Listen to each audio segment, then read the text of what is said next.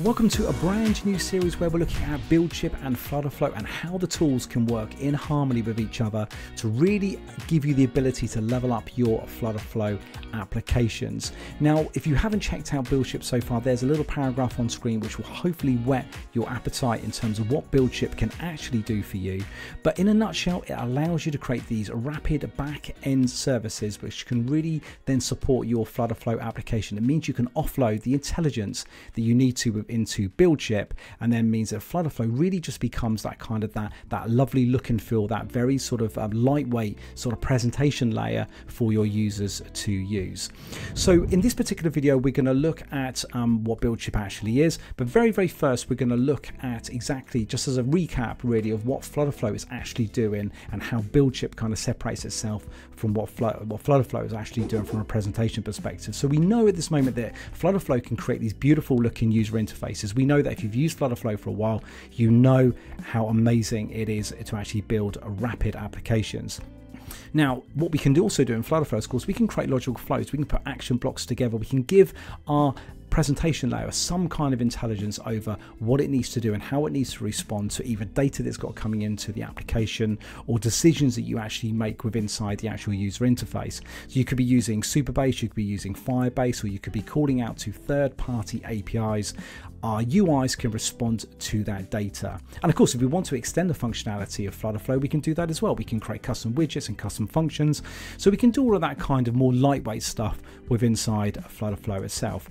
The most amazing thing though, of course, is you can actually deploy to the app stores within inside FlutterFlow. So it's fantastic. And also as well, a fantastic iPad app. Really a big fan of the iPad app. So please do go and check that out if you haven't done so far. So that is FlutterFlow. Let's talk a little bit about BuildShip. So BuildShip allows you to kind of visually build up these supporting services. So just like you would do in FlutterFlow, where you kind of you have action blocks and you kind of string them together, well, you can kind of do the same thing with BuildShip as well. But the fantastic thing about BuildShip, of course, is that you generally don't need to write much code. You can actually use the power of AI to actually generate these logical steps that you put together, and then of course ultimately when those workflows are played out from your FlutterFlow application, you can then respond quite nicely back into FlutterFlow with what FlutterFlow needs to know. And the great thing also about BuildShip is the fact is it can call out other third-party services as well. So for example, you could be calling out to OpenAI, doing a bit of AI intelligence, and then you can kind of make some decisions within inside BuildShip. And of course, you can then return back the results back to FlutterFlow itself.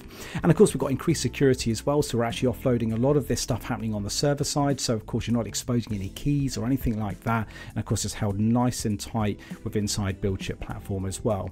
And the magical thing is, of course, is it can accelerate development. If you've used FlutterFlow, you know how fast you can build applications inside FlutterFlow. Well, to actually be able to build back-end services just as quickly is quite amazing. So yeah, I wish that was around 10 years ago, but it certainly isn't, and it is now. So that's fantastic for you guys.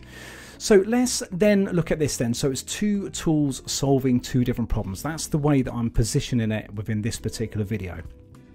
So then let's look at a sample scenario then. So I'm going to use this particular sample here as a haircut booking application. So quite a common, I'm sure this is quite a common use case where, you know, customers would log into your app, they can see their stylist, they can see what services they provide and whether they want to book them up and book a time slot and all that kind of stuff. So just keep that in the back of your mind, a very simple, lightweight kind of booking application that you would actually have within inside FlutterFlow. And you can see some of the features that it would generally have.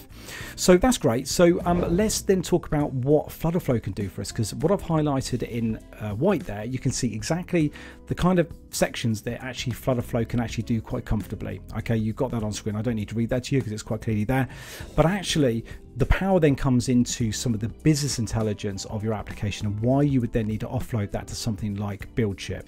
So let's look at some scenarios then. So for example, booking of appointments, it could be that you could have two users using your app at the same time. They could be all looking to book the same slot. Now, one user could have spent a little bit longer on the UI than the other, but they both tried to book the same slot. So with the ability within inside BuildShip, you can make some business decisions and you can actually then return back responsibly back to FlutterFlow to say, actually, that booking is no longer available. So that's just a simple example there of what BuildShip can actually do.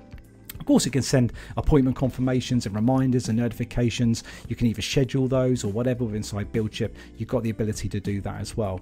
Now, what about business rules around cancellation of appointments? Well, you might want to enforce some rules. So, for example, it might be there's a time limit on cancellations and things like that. Well, BuildShip, you can build up the decisions that it needs to make and then respond then nicely back to your FlutterFlow application with a very more delicate response that they can't actually cancel their appointment because of whatever rule.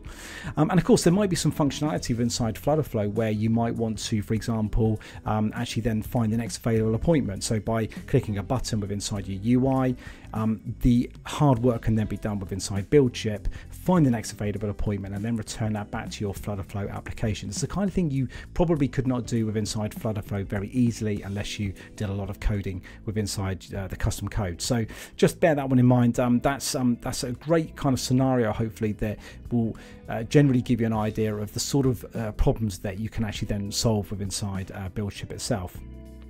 So there we go then. That is a little bit about BuildShip and in terms of what it can actually do for you. Okay, so head over to the website there, create an account, log yourself in and start playing with the platform. Let's talk very quickly about the upcoming content that we got with inside this particular series. So we're going to be looking at key concepts of inside BuildShip and how you can solve those problems with inside BuildShip to support your FlutterFlow application. So this is very much going to be FlutterFlow focused. So hopefully there should be something there for you. For example, utilize the Superbase with inside FlutterFlow. We know what we can do in FlutterFlow, but we know what we can't do in FlutterFlow. So how do we utilize the likes of Superbase with inside BuildShip itself? How do we maintain a secure access to the data with inside our Superbase database? We'll cover some of that stuff as well.